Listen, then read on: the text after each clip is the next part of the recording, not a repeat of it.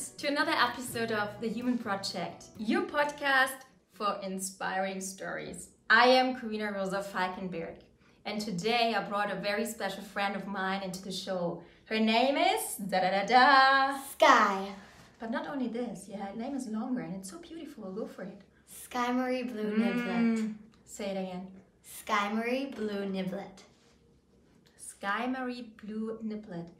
Like when I heard about you for the first time, I really fell in love with your name.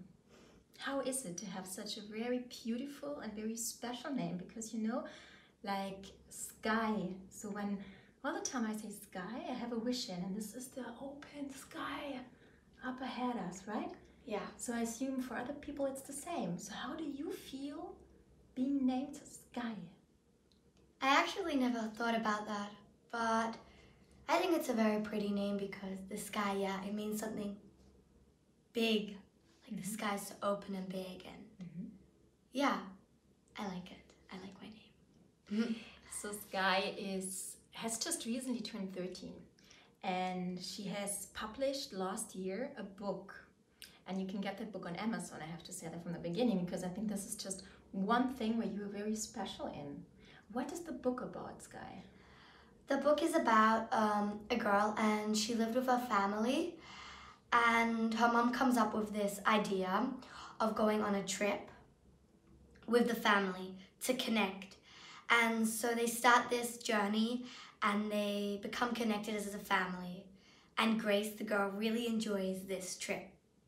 2, she gets dragged onto this magical adventure, and she gets dragged into a new dimension, into a fairy world.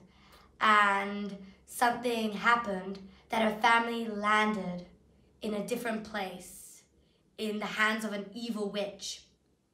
And so Grace has a mission to find her family.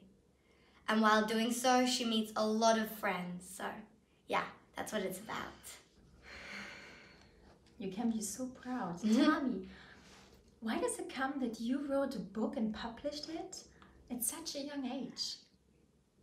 I don't know. Well, I've always loved to tell stories to my brother, and then I just started writing, and I always wrote little stories, and then I just decided to finish a long story and yeah, feel proud of it. And then I ended up publishing it. So writing a book is not an easy thing because you know about the outcome, a book to hold in hands, right? But then you have just like a paper in front of you and a pen, and there you are sitting, and you were sitting there on your own, right? There was no one telling you, Sky-Marie, now you have to write chapter A, B, and C, and it is consisting of that and that part of that story, because it was all pure imagination. So yeah. What did you do? You had that paper in front of you, and what was your practice? How did you finish that book?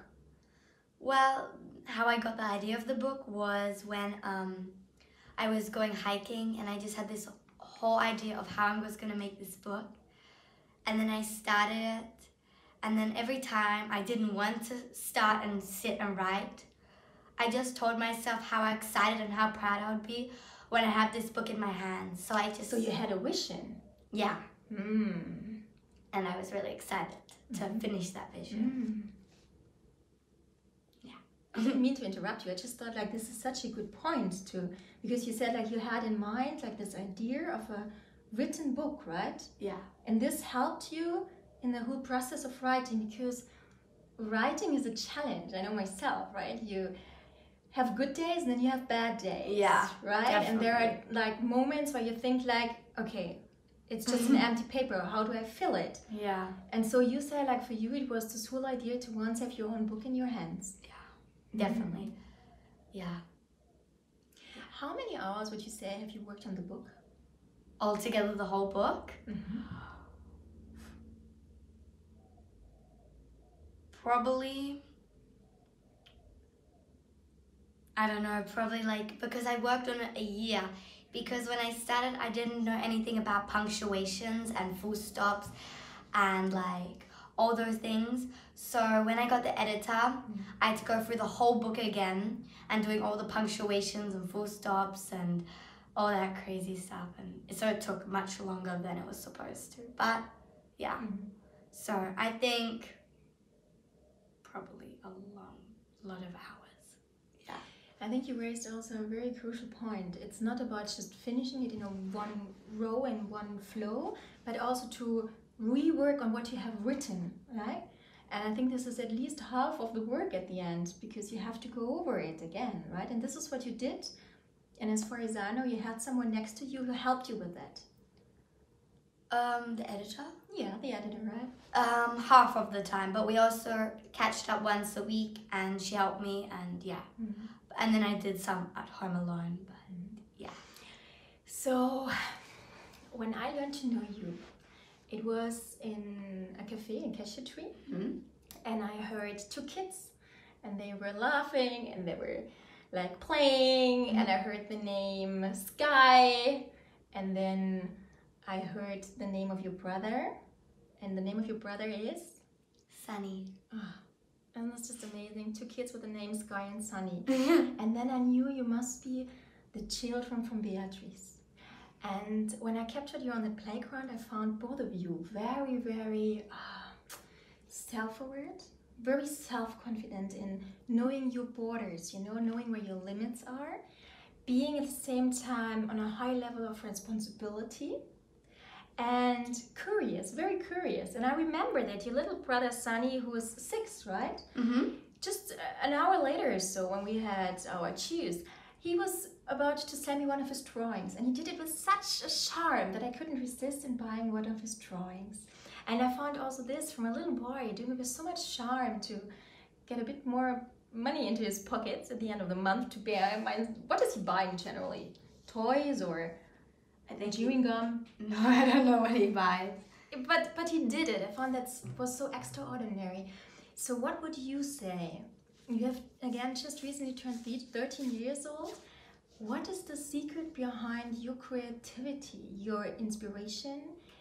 I think as well your kind of freedom and sense of liberty. That's a difficult question, huh? Yeah, well, the creativity, I don't know, I think it's just something that me and Sunny have a lot, because we love to do everything different, and we always have like different ideas, and we always, when we get an idea in our head, we want to accomplish that idea, like the book, or my brother drawing, or if we want to do skateboarding, then we do skateboarding. And so we always want to go out there and do something big, you know, and change the world. Yeah, and I remember when I saw your little brother skateboarding, he's really into that. When he wanted to learn something, he really goes for it, right? And I think you are the same. So you were homeschooled, both of you. I think you have a very special story. Your mom is from Germany. Your dad is from Australia. Both of them had all they wanted in Germany, and you were born in Germany until the age of 3. Correct me and interrupt me if you're free if I tell nonsense. And your mom took both of you to Australia, so you lived there. And you never went to a public school, so you never were in that kind of public educational system. I think you went to special schools, like the Montessori school from time to time. But now you're on the island of Bali, you are largely homeschooled. So how does it look like? Because like the children of my friends in Germany, for example, they are all schooled. So what does it look like a day for you, Sky-Marie, being homeschooled? What's happening there? Can you just do what you want, or you're just watching television the whole day and are happy to have mom's iPhone? No. No, actually, we can actually choose how long we want to do our homeschooling for, because my mom knows we're responsible and we choose our time well. So we do movies once a week. We don't have much technology time, actually. No, we're never allowed to play like games or stuff. But in homeschooling, we get to choose our project, or for example, go surfing, or do maths. I sometimes have some tutoring so that I can get better in maths. And we do art projects, and we learn about science and do like science experiments, or make videos, like funny videos, like stuff like that. That's what we do over the day. And we learn from that a lot. Yes. What would you say can you learn the most? Like, do you have friends that go to public schools? Yeah, but I haven't seen them for a really long time. All of my friends in Bali are definitely homeschooled because they have, you know, their... Yeah. It's a very common thing here in Bali when you're an expat, right? To have your children and to organize maybe some schooling projects together. And my personal impression is that one reason why you are where you are and why Sky and Sunny, both of you are as you are, is because like you are not schooled in a traditional way. That's my personal view. So I really admire both of you a lot. I mean, now you have an idea from a school, from a public school. Despite you have never been there, what is your idea of a public school? How do you think it's there? I don't know, but it has its goods and it has its bads, I guess. I know you can get education there too, but you can also get a lot of education out of homeschooling because your mom just works with you or your tutor. You don't have like one teacher working with like 20 kids. So I think that's a very good advantage. But a school, I would just like to, sometimes I'd like to get to know it and a little bit and see how it feels and see, I guess, what other kids, most of the world has to go through and how it is. And yeah, I guess it would just another experience I would like to put in my life, yes. Yeah, because that fits to being curious, right, in life. And I think that you are. Yeah. What was the biggest adventure you did just recently? What happened? And what did you take out of it? Yeah, or just like one adventure where you could say like, this was really a thing I just did recently. Because I know your life is pretty exciting, at least to me. There is a lot that stimulates you around you. And I think it's very hard sometimes when you're in because you don't view it being so special. But was there anything you would like to share? Well, I do a lot of adventures, but like when I like traveled around Australia with the camper van, but that wasn't really recently, so. But it happened, right? It was just your mom with the two of you on her own in a huge van going through Australia. Yeah. And I mean, maybe because I asked the question was like, you told me you like to, and again, correct me if I'm wrong, you like and love to get lost with your best friend. Yeah. So I think this is a great adventure. What is this about? Because again, we're here on the island of Bali. There's still a lot of jungle around, yeah? Dangerous animals everywhere. So what does it mean to get lost for you? Well, I think it's just fun, the thought of being like in the wild alone and like having the thing of surviving. Even if we mostly know that we're not lost, it's just the fun thing of thinking we're lost and making a whole story to it. And I love doing that with my friends because my friends also love just to go on adventures and into the wild and like just enjoy ourselves in the nature. It's just a lot of fun and adventures is something amazing and yeah, I really love adventures. So where have you been into the wild just recently? Was it a beach? Was it the ocean itself? Was it neighbor's garden? Last time I went in the nature was when I went surfing because I like to surf and I live right by the beach, so I'm really near the nature every single day. But I go surfing also every single day and I really enjoy surfing, and so always when I get to go surfing it's like a new experience and a new adventure and a new challenge because you always have that little fear in your belly of the big waves and the sea creatures and yeah. What do you do? I mean, again, we also lived partly together, so I think I know you a bit, but what do you do when you are afraid? In which situation does it happen that you say, wow, this was really frightening me? Is it being by your own in your room at night, because it's a beautiful house right now next to the ocean, but your room is a bit far away from your mom's room. So what would you say did you live some moments of fear through, and what did you do at that moment? Well, this is a kind of not the best reason, but I was at a water park and there was this really, really, really big slide. It was a 25-meter drop. Like, it was like where you stand in it, and then the floor drops and you just go falling full speed down. And I had to overcome a lot of fears because it's just that, like, height. I'm a little scared of heights sometimes. So it was a lot of fear I had to overcome. But I just told myself that I was safe and that I would feel very proud and I would feel very great when I was at the bottom of that slide, and I did it. And I went home feeling very proud that I actually went down that slide, what I was really scared of. So. And I can hear out of your words, because before you said, like, even when you were writing your book, you had the vision of a book accomplished, right? And this is what you do as well when you are in a fearful moment. Mm-hmm. Do you work a lot with self-affirmation? Like affirmations? Well, I used to have do affirmations every night and every morning and say them like 5 times. I would draw them out.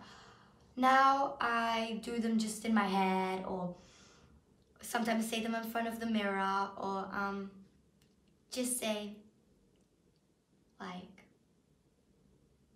to myself some like compliments. Oh, this is a beautiful gift. So you make to yourself some compliments. When I'm maybe feeling down or yeah. And would you like to disclose one of the compliments you make to yourself? It's a very personal question, of course, but maybe there is something you would like to share. Well, I sometimes say, Oh, you have to be closer to me, I think so. If not, it's just here in the middle. No need to run away.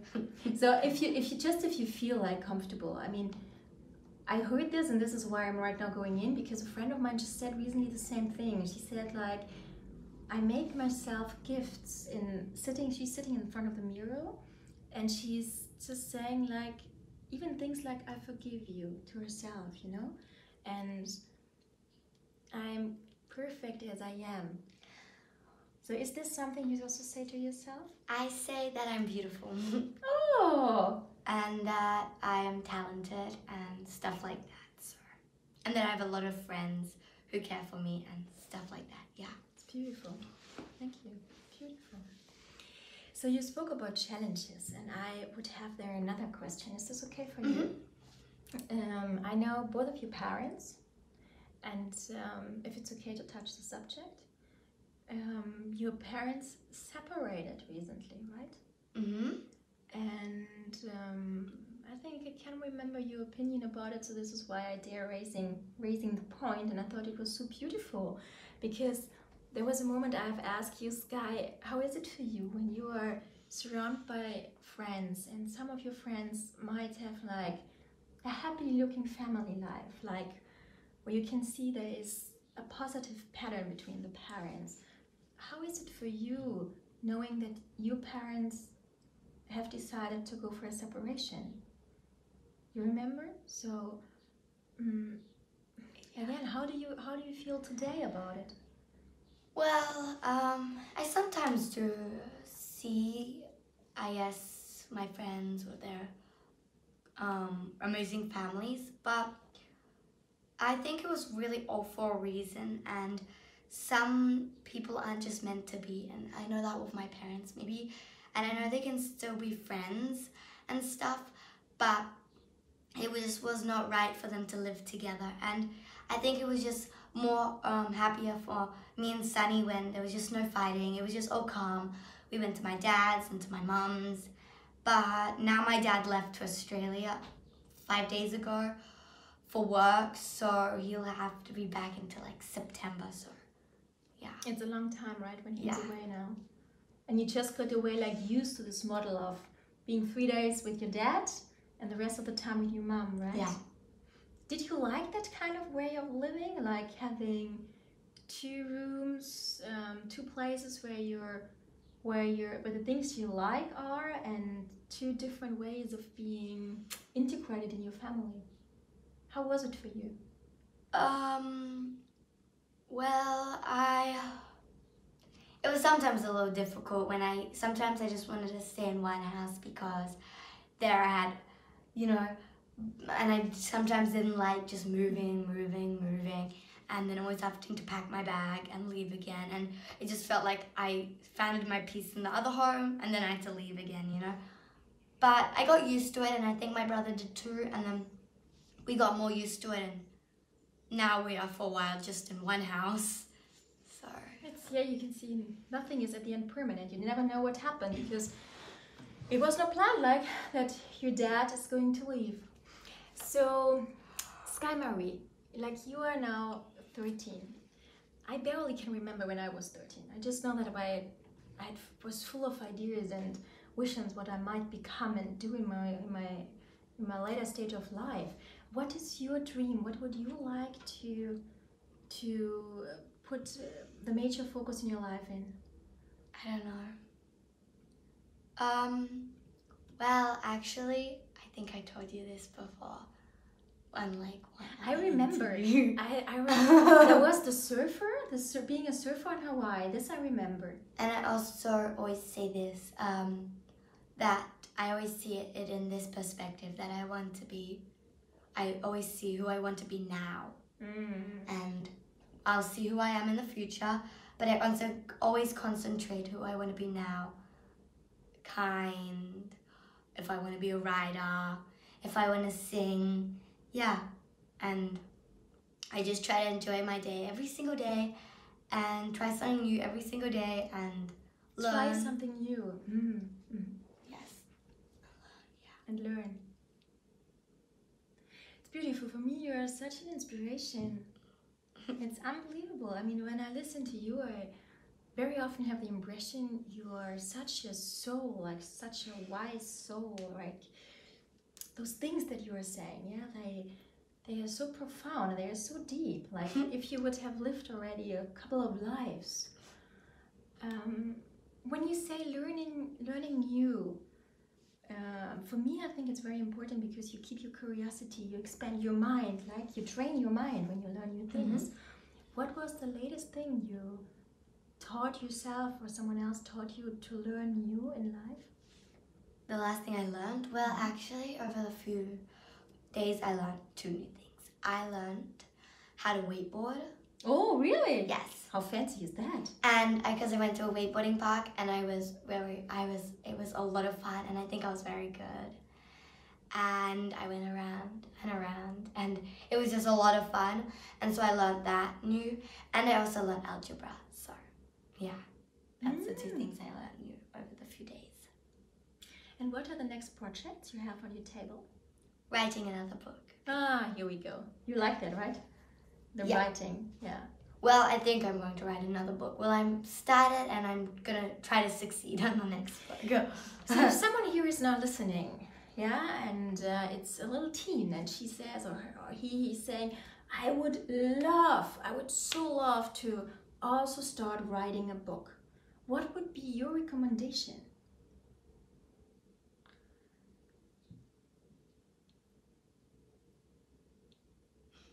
I would say that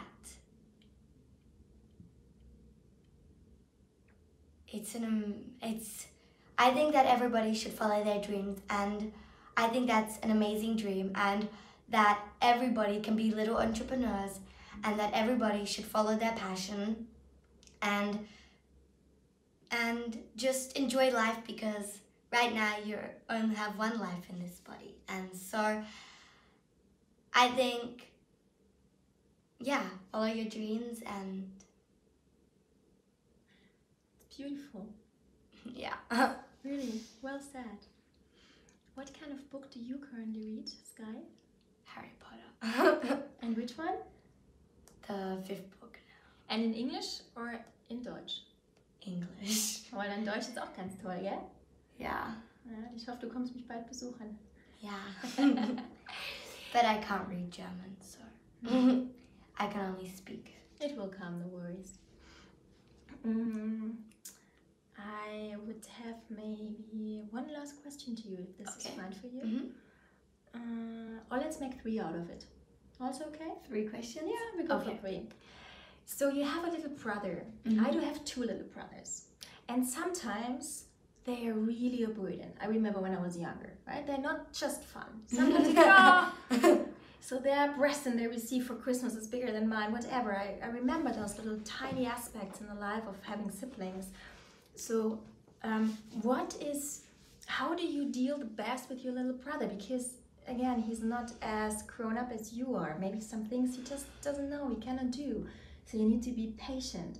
So what is your best way in dealing with your little brother? I don't always deal with it good. Well, I guess I try most of the time to stay calm and try to like annoy if he's trying to like tease me or something, or he get me frustrated. But sometimes I kind of get a little mad. What do you do when you get mad at him? I guess say I tease him or push him away or try to like get him out of my room if he tries like getting in my room. But I also can deal with him now. I just leave him to him, and wherever he is, I walk away and leave him have his space, because at that moment maybe he just needs space and he needs quiet and needs to find himself again. And then I just go somewhere and just continue on doing my stuff and just leave my brother. And if he still follows me, then I just go to my mom and then she can deal with it. Oh, this is such a good point to say, like, give the other one space. I think this is important in life, no matter whether you're dealing with your little brother or with your partner or your own parents, right? Do you sometimes need space from your mother as well? Sometimes. Yeah, sometimes. Or do you think sometimes even she needs some space for herself? Of course, because sometimes being a mother is hard, so she just needs space to be herself again and see friends and dance and I remember I danced with your mom. She's good in that, yeah. It's like filling up the batteries, right? To be strong again. 2 more questions. One is like, do you want to sing? Because we were for your birthday together and we were in a karaoke bar and I heard you singing and it was amazing. And I would love to have a few lines sung by you. If you feel like, you can say no. I don't really have anything to sing right now. I haven't sung since the karaoke bar. Really? Yeah. Because I don't really sing that much anymore. Oh, I know, no. There is one thing I would love to invite you to present here. And this is, it was the rap. You remember? Oh. Because you wrote a rap song. Yeah. Yeah, I wrote a rap song, yes. And how about that one? It's good. I know. I haven't sung that one also since. But it was beautiful melody. Can I push you to present it? I don't even know how it goes. I haven't sung it since that day. Interesting. So, I don't know. No, we skip it. I mean, I have one song, but I sang it only in the shower like a few days ago. I would be happy to hear it. Okay. Yeah. It's called Faded. I only know the first few lines, yes. Okay.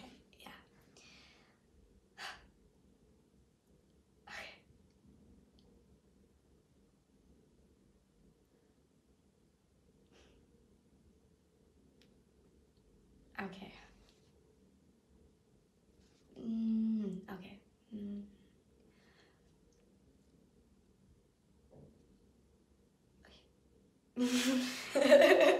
I'm trying to think how it goes. Okay. This is a little bit nerve-wracking. Okay.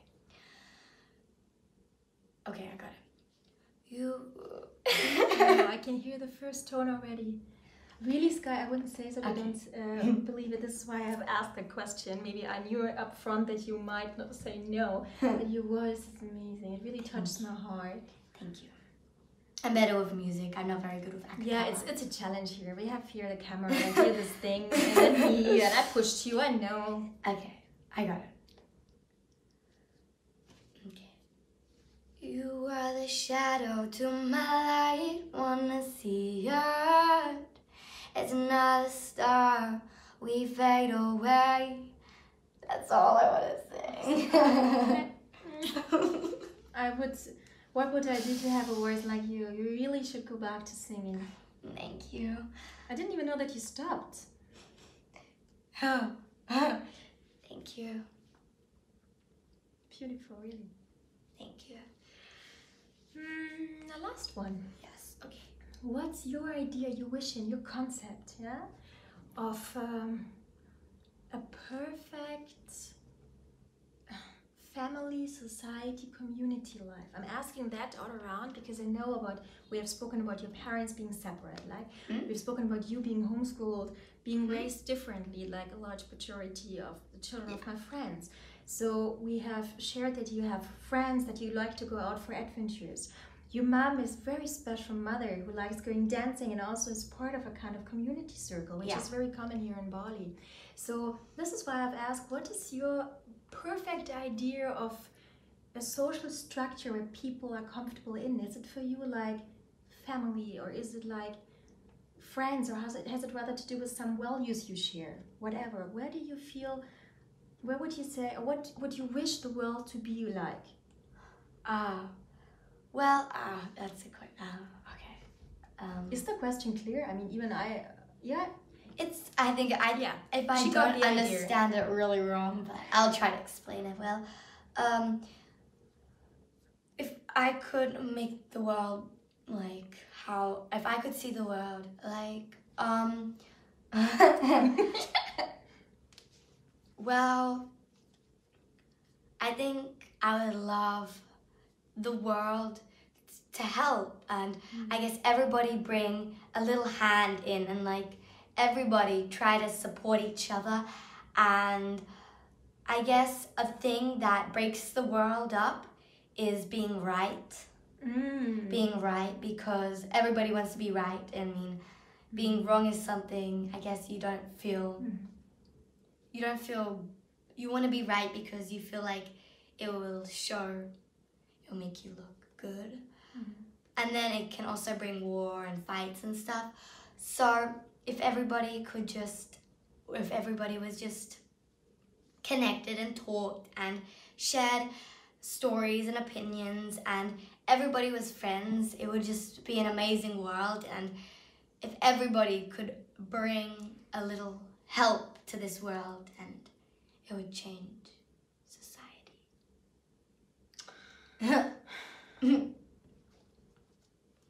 Oh, I love you even more, my dear. So well said. Thank you so much. I think is there anything we can add on that? From my side, no, it's perfect words. Try not to be so often right, but love instead. I think this was the key message, right? Definitely. You're amazing. And I'm already looking forward for your second book. Thank you so much for this interview, my dear. Thank you. And thank you, my dear listeners, for having been with us on today's journey with Sky-Marie. It was a very special episode, a very courageous young woman, and I'm happy to have you here. And again, thank you so much for the time and your attention. You can find more information about Sky-Marie in the show notes, also where you can get her book. What's the title of your book again? Grace's Path of Wonders. And I would like to invite you to subscribe to my channel. Please leave a review. I really love reading them. You can leave a review on the iTunes Apple Podcast or on Instagram. And again, thank you so much for being with us. It's always like also for me a huge pleasure to get to know those beautiful personalities and stories, and it's for me like really motivating also today here with you, Sky-Marie. I'm looking forward for many adventures with you. Yes, sounds good. So keep on shining, and see you very soon. Yours, Corinna-Rosa.